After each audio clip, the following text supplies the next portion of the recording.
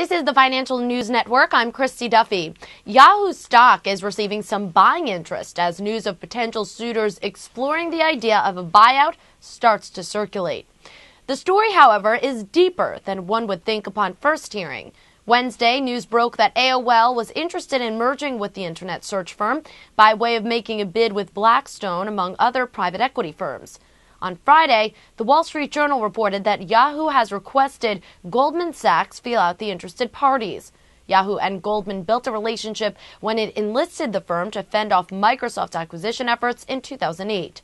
It turns out that private equity firms have been discussing one scenario that would include Yahoo selling its valuable stake in Chinese internet giant Alibaba Group back to Alibaba.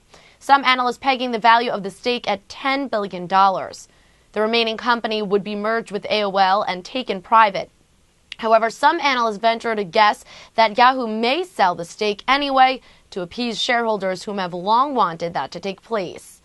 Alibaba felt out eBay's interest in a transaction for Yahoo in September, but there were never any discussions. The potential suitors believe a Yahoo-AOL combination could yield big cost savings.